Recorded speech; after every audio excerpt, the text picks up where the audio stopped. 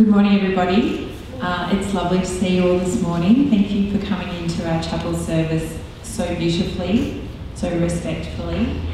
It's our first junior school chapel service for 2021, which is pretty exciting. And I'd particularly like to welcome our preps, our foundation students, to their first chapel service. It's lovely to have you. We are just ready to go.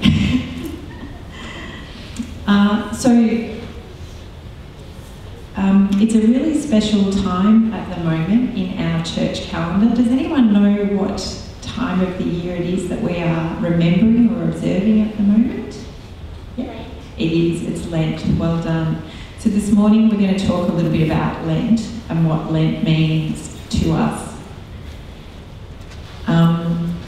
So I'm going to start with our first scripture sentence for our psalm, which is, "Come, let us praise the Lord, and let us sing for joy to God."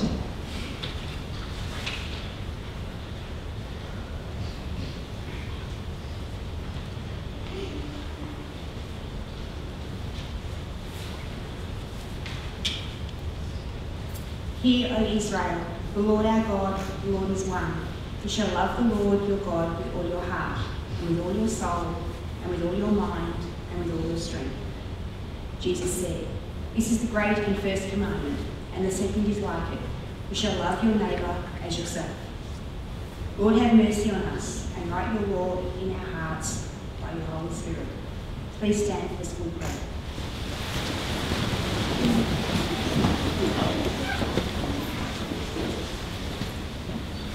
Lord, this is our school. Let peace dwell here. Let the rooms be full of contentment. Let love abide here. Love of one another, love of humankind, love of life itself, and love of God. May we always remember that as many hands make a house, so many hearts make a school. You may have a seat.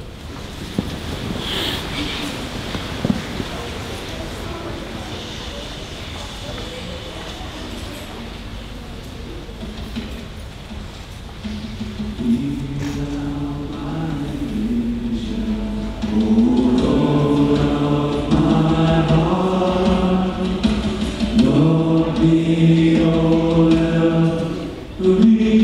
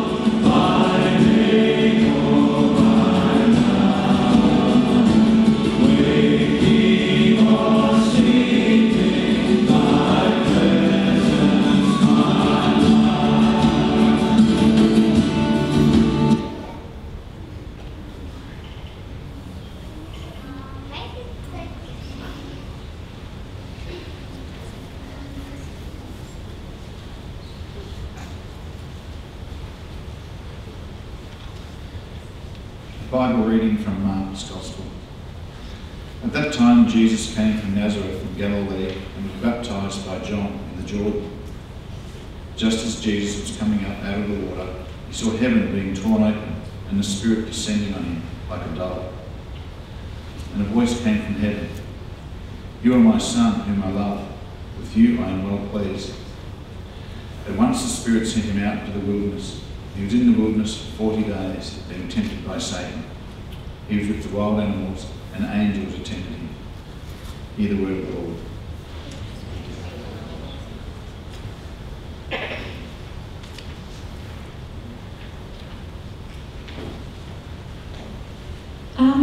I need your help this morning, everybody, so hopefully you will be able to help me. I'm pretty excited at the moment because I'm preparing for a holiday. I'm actually preparing to go on a hiking holiday, so into the bush and hiking. I'm really excited, but I know I have to be really well prepared for this holiday because there's lots of things that I need to be ready for. That's where you come in. I need you to help me to decide how I'm going to get prepared, what I need to be ready for. I've brought my bag with me.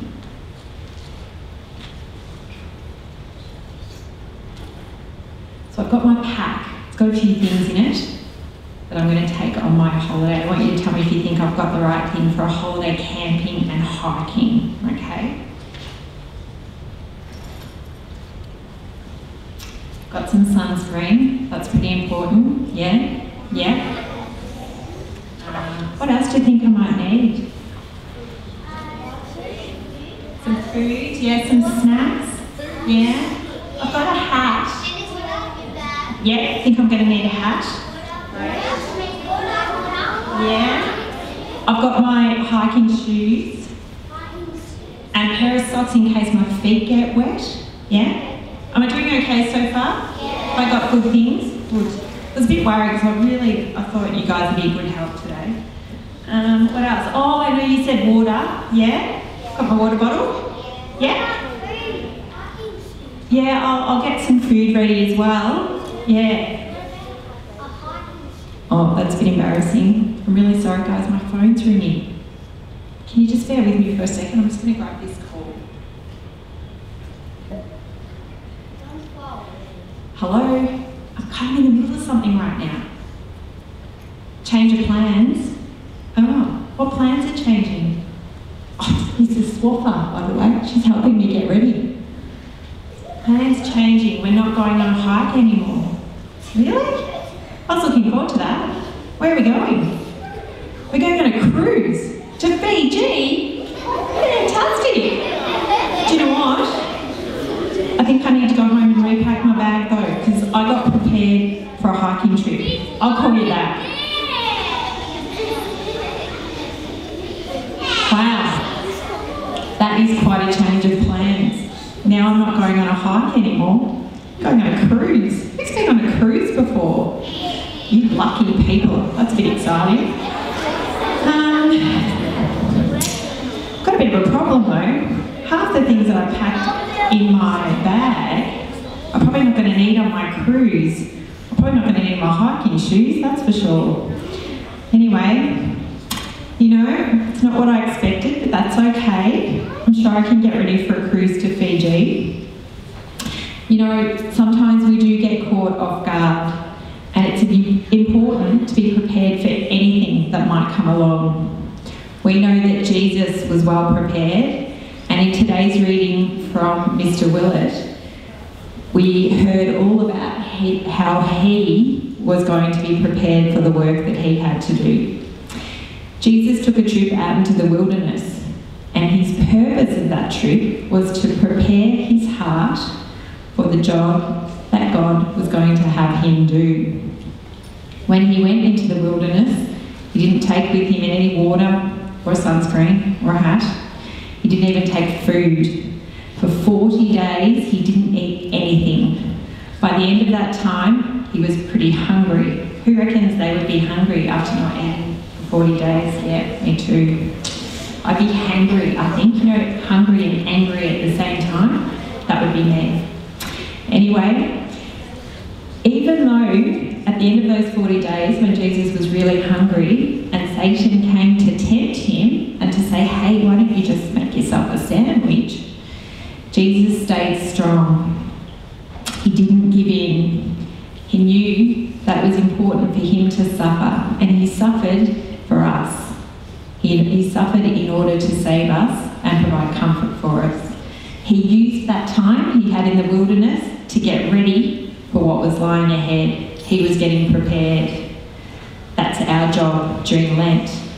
Our job is to prepare for what might lie ahead. The season of Lent is the time where we remember the 40 days that Jesus spent in the desert and the temptation that he faced. During the season of Lent, a lot of people give something up that they enjoy, like watching TV or eating chocolate. And although they might be tempted sometimes to sneak a little bit of what they've given up, just a little bit of chocolate, won't matter, they actually stay strong. They remember the sacrifice that Jesus made for them, and they don't eat the little bit of chocolate. They stay strong. Sometimes people like to do things during Lent to help others. They might like to do some volunteering, or they might like to donate some things that they have, or some small change to people who need it. Again, the idea is that we prepare our hearts and minds. Rather than thinking about distracting things like chocolate, we focus on Christ. We think about what he went through when he was in the desert, and we prepare ourselves and our hearts to celebrate his resurrection at Easter. Who here's looking forward to Easter?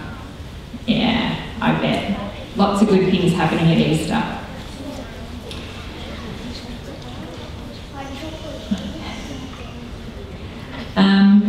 So in finishing, I want to ask us to have a think about the things that we are doing during our Lent season. What things are we staying focused on? You know, it might be that we're looking out for our friends and we're staying focused on that. It might be that we're helping out at home a little bit more and we're staying focused on that. We're not getting distracted. We are also thinking about being prepared to live our lives for God. After all, you never know what he has in mind for you. His plans are actually usually different than what you might think. You know, you think you might be going camping when actually you're going on a cruise to Fiji. And I'd like you to join me in this prayer if you can. Up and overhead there.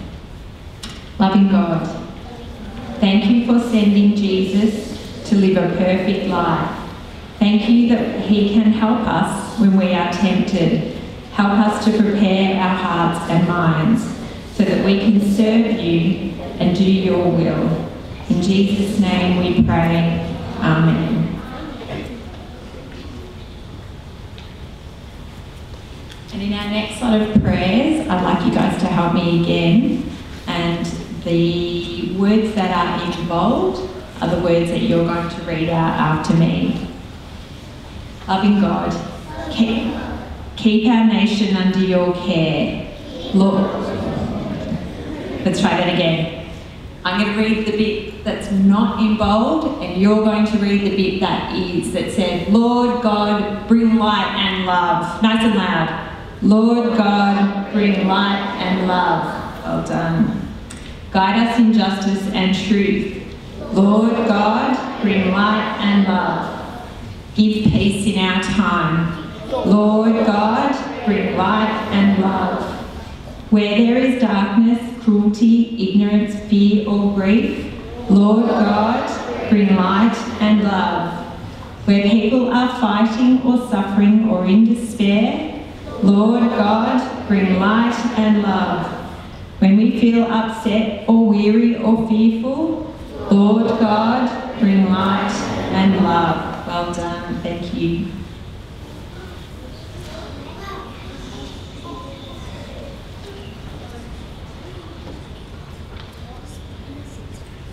Gathering our prayers and praises into one, let us pray with confidence as our Saviour has taught us.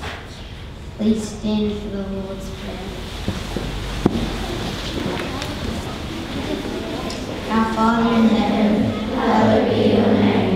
Your kingdom come, your will be done, on earth as in heaven. Give us today our daily bread, and forgive us our sins, as we forgive those who sin against us. Save us from the time of trial, and deliver us from evil. For the kingdom, the power, and the glory are yours, now and forever. Amen.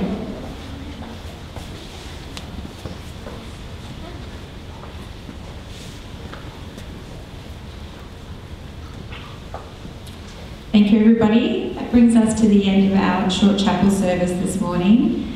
So I'm going to send you out with something we call the grace. So it's just a nice prayer and a way to finish. And then we've got another song, and then your teachers will take you off to your classrooms. So may the grace of the Lord Jesus Christ and the love of God and the fellowship of the Holy Spirit be with us all evermore. Amen. Go in peace to love and serve the Lord. In the name of Christ. Amen.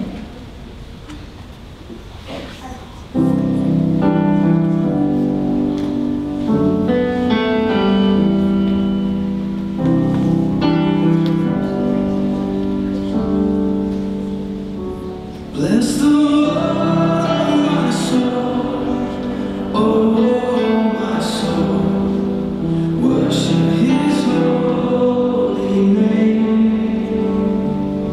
Sing like never